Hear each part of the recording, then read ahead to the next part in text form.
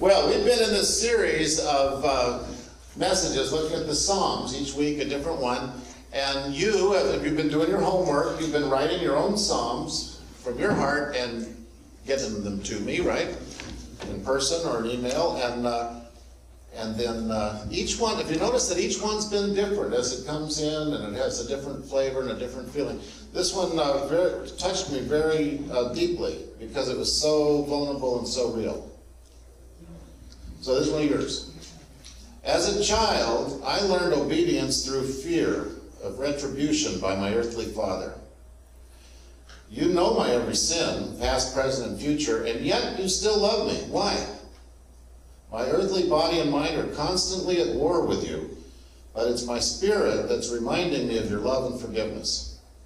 The promise in your word of becoming a new creature in Christ is the most confusing promise. Although I praise you with my words, my mind is near the gutter most of the time. How can an animal change what it is? I'm that animal. When will I change? With my eyes, I see others changing for the good, it seems. What's wrong with me? With your love, you drew me. You alone know who is saved and who's not, and I want to see others through your eyes of love and forgiveness and not my condemning eyes. You reached out to me when I was drowning in my sins, and you put me on a sturdy, safe rock. Why then do I always insist on getting as close as possible to the slippery edge? I'm the habitual child, unwilling to let go of childish actions and grow up to truly be a mature spiritual man. Will you grant me the time here on earth to become that mature spirit? You allow me to sleep at night, and I know you wake me in the morning. Thank you for that simple act of love towards me, and please allow me my maximum life here on earth. Maybe I'm destined to fulfill a work that you planned for me. Trying to understand you and your love for me is above my knowledge. I'll never attain it. All I can do is praise you.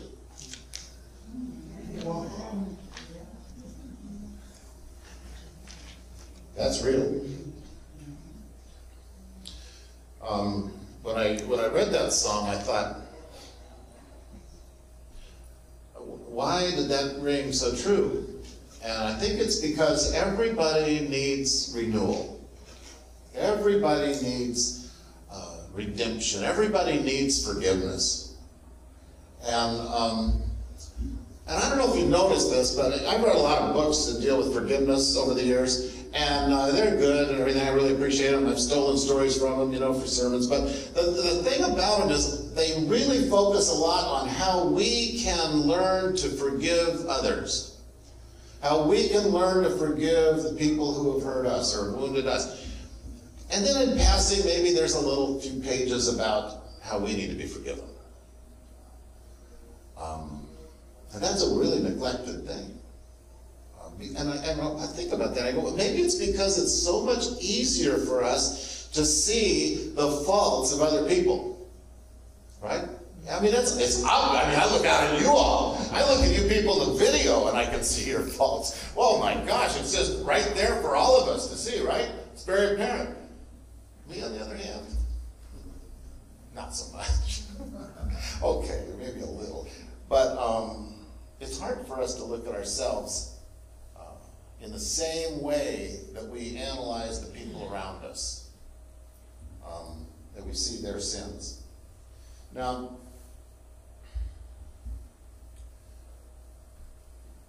I don't think that renewal comes out of our forgiving others alone, I think that it flows primarily from our seeking and experiencing forgiveness in our own lives. It seems like that's when God can do the renewing work in us. Not when we're calling out the sins of others or practicing forgiveness for them, to them. But when we actually allow God to do his forgiveness in us, in our hearts. And it's a very difficult thing. Maybe that's why renewal is such a rare thing in our day. Let me read Psalm 51. It's our psalm today from Scripture, and it says that it was written when the prophet Nathan came to David after he committed adultery. And David writes this: "Have mercy on me, O God, according to your unfailing love, according to your great compassion. Blot out my transgressions, wash away all my iniquity, and cleanse me from my sin. For I know my transgressions, and my sin is always before me, and against you only have I sinned, and done what's evil in your sight. So that you are proved right when you speak, and justified when you judge. Surely I was sinful at birth, sinful from the time my mother conceived me. Surely you desire truth in the inner parts. You teach me wisdom in the inmost place. Cleanse me with hyssop, and I'll be clean. Wash me, I'll be whiter than snow. Let me hear joy and gladness. Let the bones you've crushed rejoice. Hide your face from my sins, and blot out all my iniquity." And then he says this, which is we've all heard before: "Create in me a pure heart, O God, and renew a steadfast spirit within me. Do not cast me from your presence or take your Holy Spirit from me. Restore to me the joy of your salvation and grant me a willing spirit to sustain me. Then I'll teach transgressors your way, and sinners will turn back to you. Save me from blood guilt, O God, the God who saves me, and my tongue will sing of your righteousness. Lord, open my lips, and my mouth will declare your praise. You don't delight in sacrifice, or I would bring it. You don't take pleasure in burnt offerings. The sacrifices of God are a broken spirit, a broken and contrite heart. God, you don't despise that. In your good pleasure, make Zion prosper. Build the walls of Jerusalem, and there'll be righteous sacrifices to delight you." The Lord teaches from this. Teach us how we might experience the freedom that comes from forgiveness and for coming out of hiding. And do your incredible healing work in each one of us today.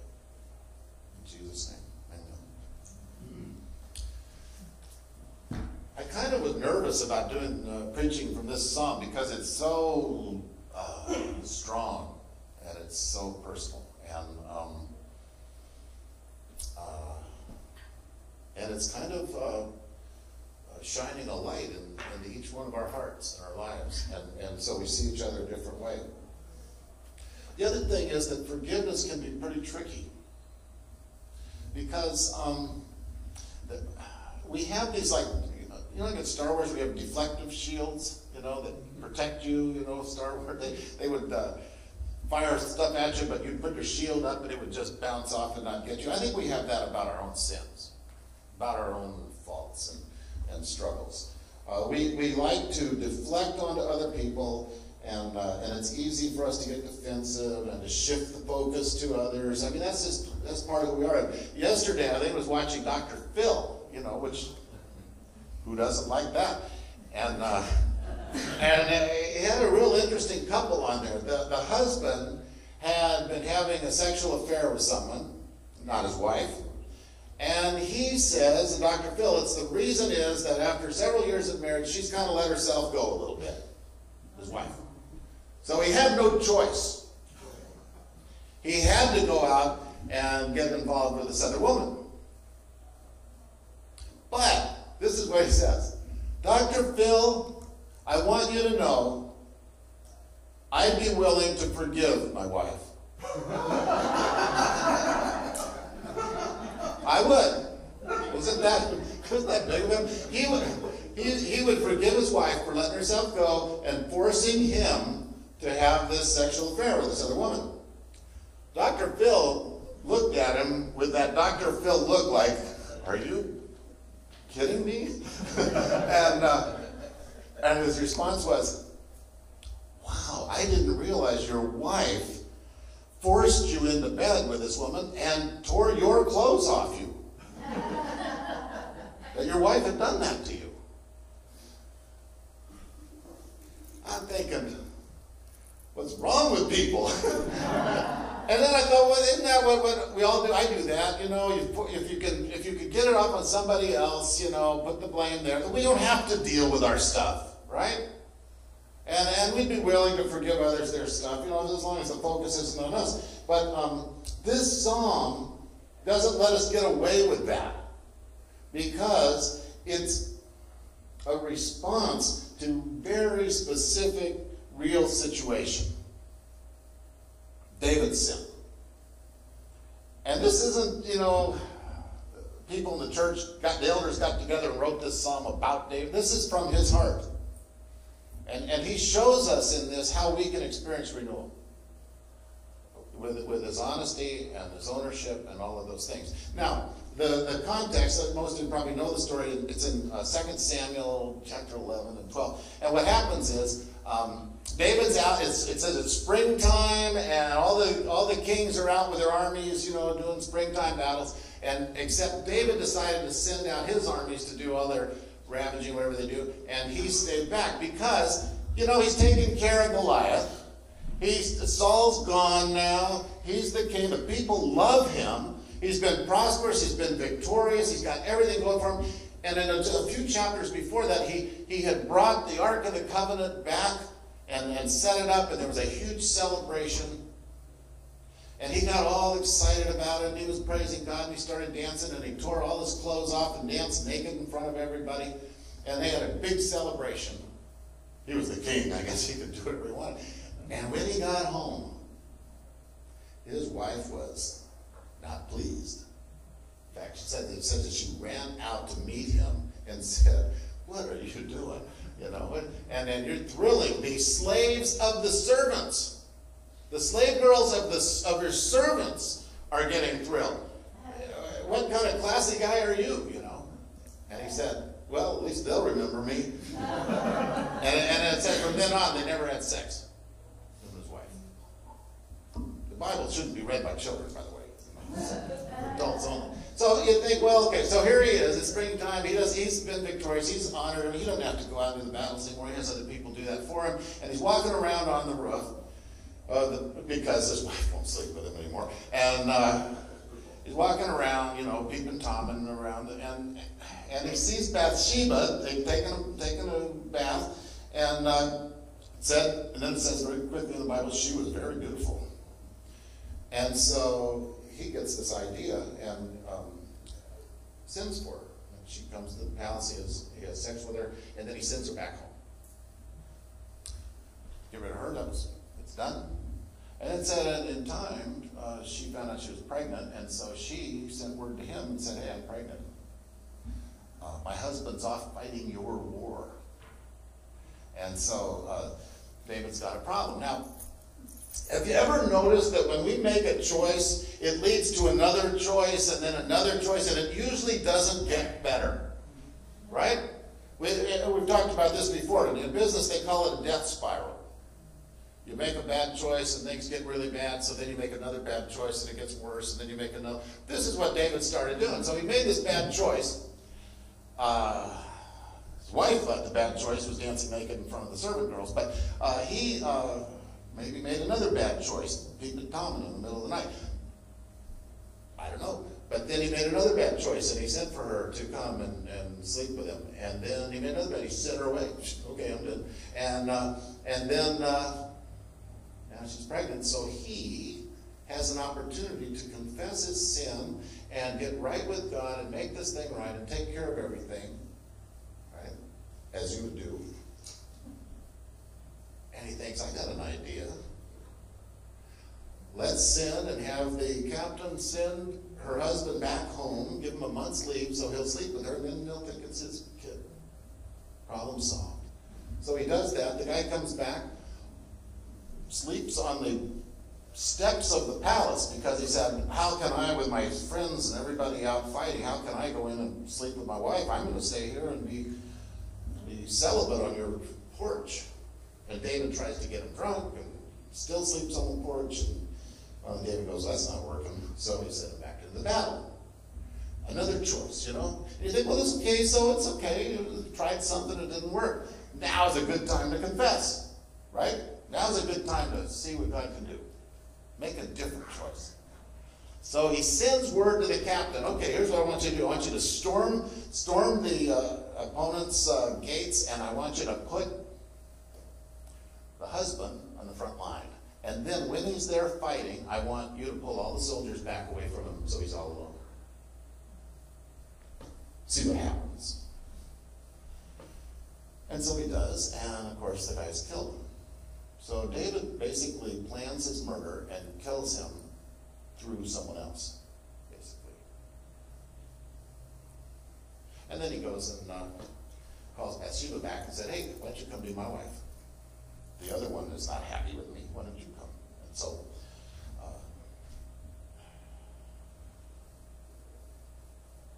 everything's fine now. The husband's dead.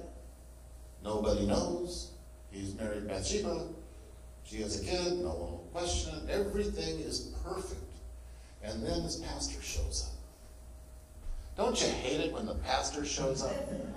I tell you, Nathan, his pastor, comes in and tells this really stupid sermon illustration, as we're prone to do, you know. And it says the rich man had all these flocks of lambs and sheep, and he had everything, and then there was this poor guy who had nothing but this one little baby lamb, and he played with his children, and then they ate at the table with him, and he loved his little lamb. And so the rich guy had to put on a party for someone, so instead of using any of his lambs, he went and stole the other guy's one little lamb and butchered it and served it.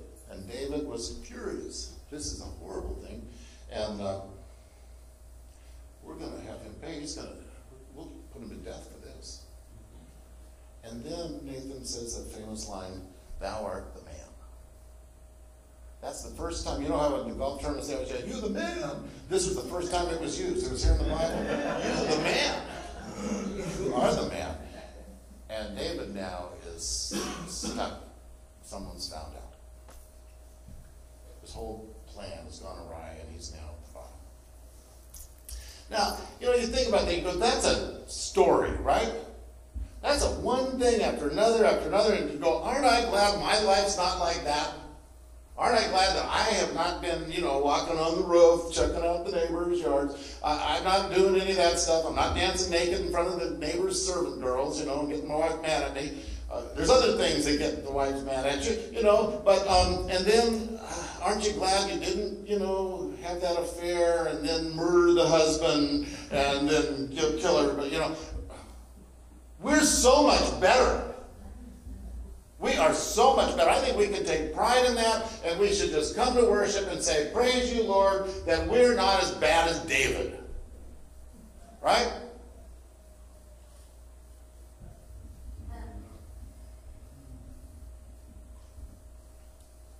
Because at least we're not that scoundrelly.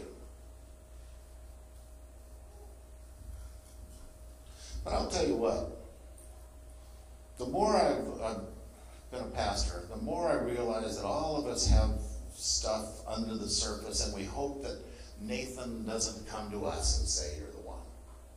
You know, we hope that the phone doesn't ring and we find ourselves exposed. We hope that we don't have to be vulnerable. We hope that we don't get found. We hope that we don't do the stupid things one after another, one more stupid thing after another, all the way down to the death spiral. We hope that doesn't happen.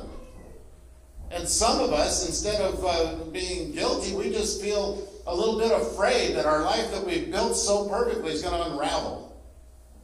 And we don't want that. So we try and hold it all together as best we can. Well, there's no freedom in that. There's no freedom in carrying the guilt, and there's no freedom in holding it together and trying to look like everything's okay. Neither one have we. Where's the freedom? Well, it comes right here in this song. Create in me a pure heart, O God, and renew a steadfast, a right spirit within me. Don't cast me from your presence and take your Holy Spirit from me. Restore to me the joy of your salvation and grant me a willing spirit to sustain me. That's where the renewal comes. It's not what we do. It's not, can we keep our life perfect all the time and hold everything together? Then we'll feel renewed? No. We'll just feel afraid all the time. Is it that we hold the, like in that, what's that statue in New York City of Atlas holding the world on his back, you know? Are we like that, where we just have all of our stuff up there and we're just okay, Lord, I'm trusting you today. Lord, help me to trust you today. And no, there's no freedom in that. The freedom is in what God does in us. The freedom is all about what God does, because it's not about us, and it's not about our sin, and it's not about what we can do about it. It's about what God wants to do in us, which is create in me a clean heart and renew a right spirit in me. I know what the right is. I've just gone away from it. So renew that in me. And don't withhold your Holy Spirit from me. Now, I don't think that God withholds His Holy Spirit. What I think is that when we find ourselves either trying to hold it all together and experiencing fear, or trying to hold our guilt up as best we can and take care of it, either way, we build little barriers between us and God, protecting us. And pretty soon the barriers are so high, we don't experience the Holy Spirit anymore. We don't experience God's presence anymore because we've walled ourselves off. There's no freedom in that.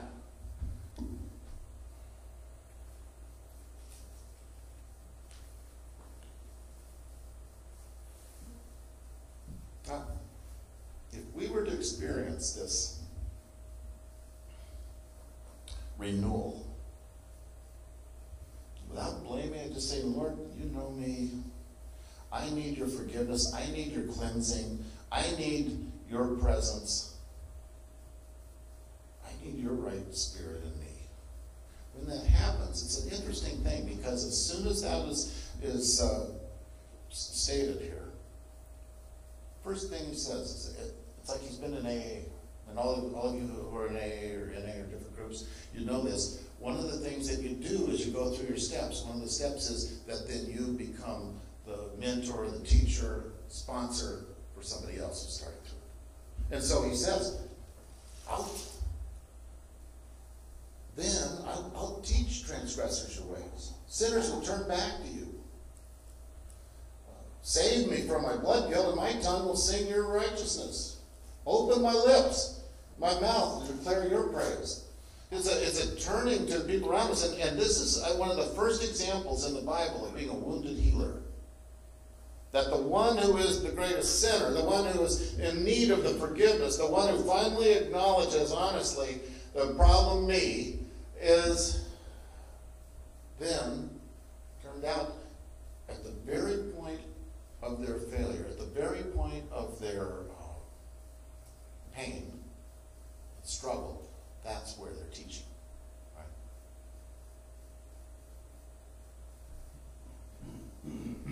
I love that, because here in this congregation, I don't know, I hope this isn't shocking to you. There's people who struggle with stuff here. And usually we think what we'll do is we'll teach on the areas that we're confident in. We'll teach on the areas that we have figured out. We have the areas that we are objective and we have knowledge about, and we'll do our coming alongside people in those areas where we're really strong, which is stupid and unbiblical. The only place we have to share as wounded healers is the point of our struggle. And that's where we have credibility. And that's where it rings true when we come alongside and teach. And they go, oh, I guess they know what I'm talking about. Now,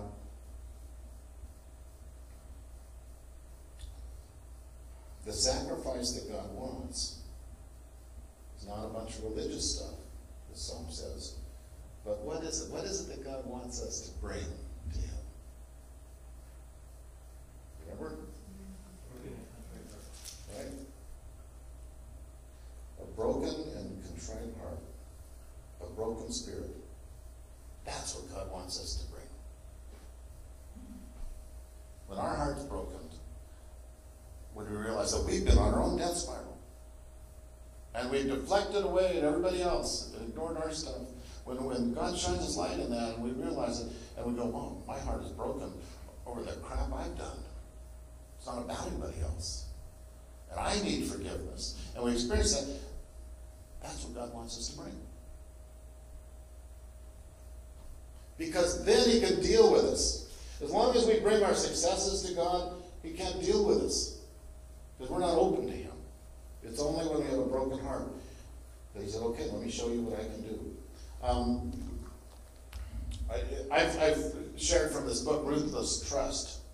Brennan Manning is a fabulous writer with his own issues, a lot of issues. He has great insight about this. He says, often trust brings on the far side of despair.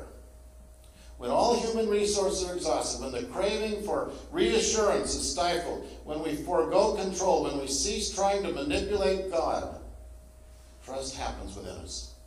And the untainted cry, Abba, into your hands I commend my spirit, surges from our own hearts. See, that's the offering that we bring. Lord, here I am. You know me. You know me.